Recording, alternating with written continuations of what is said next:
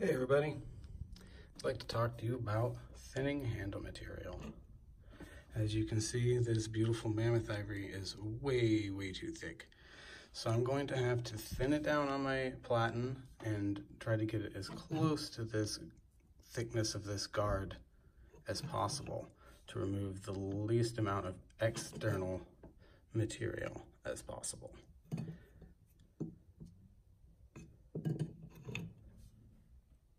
Let's do it.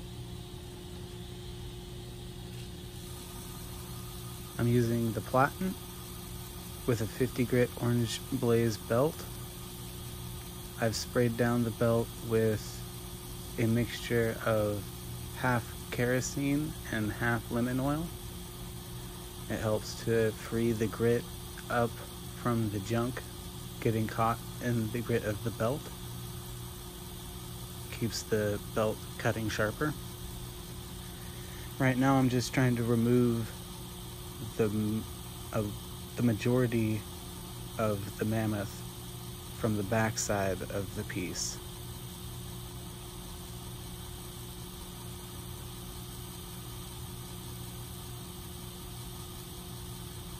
I'll take about half to 2/3 of the material down and move to the next step after that. So you might be able to see that I'm kind of working just the top of the mammoth here. It will cut faster and easier if you're just working a portion of it at a time, but you got to be careful that you're not creating different angles on the back side of the handle material, or else it won't sit flat on your tang. Alright, so first off I'm going to figure out, by looking at this piece of mammoth and the way it's shaped, the best way that it's going to fit up and look best on this knife once I have it shaped and finished out. So I think something like this is going to look pretty good. So I'm just going to mark right here, and on this side right here,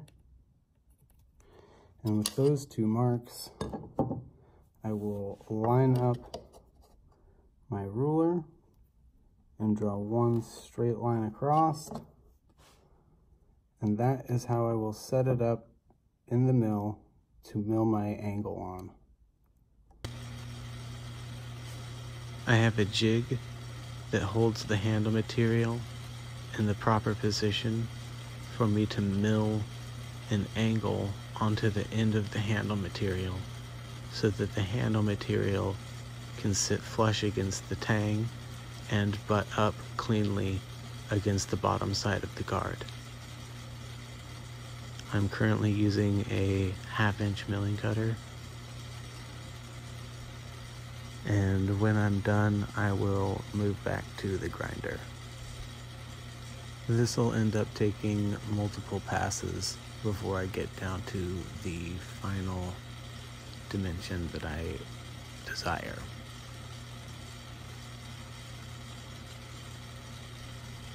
Alright, so now that we've got the back side flattened and we have the top side milled, we can set it up against the handle material and the knife and run our pin along the outside like so.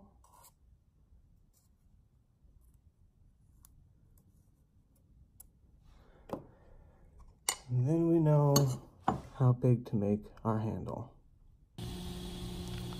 So I'm going to take this piece of mammoth and use my platen and 50 grit orange blaze belt to grind it down to the line, and then I'll be ready to thin it down to the final dimensions that I want.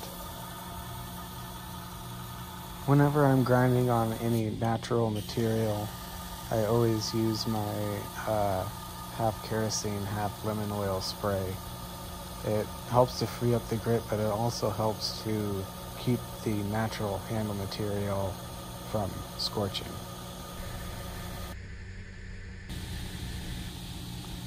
If I glued up the handle material right now, I would end up losing all of this texture on the outside of the Mammoth ivory.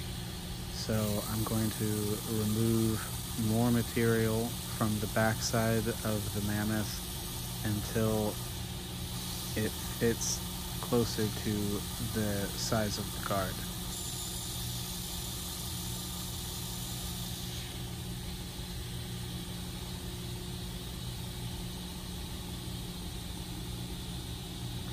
So we can see here that the Mammoth is just about right at the level of the guard. So I'm going to go ahead and stop here and move on to the other side of the knife. Alright, so we've flattened the material. We milled the angle onto the top of the material so that it fits flushly up against all sides. And then we also went back and flattened it more, thinning it down to get that nice flush finish there. Any that's sticking up over the top will just get ground down, and the guards will get rounded down to these sides, and it'll all just come out perfect. And that's how I do it. That's how I flatten my handle material. That way I can save the most exterior texture possible on my handles. Thanks for watching.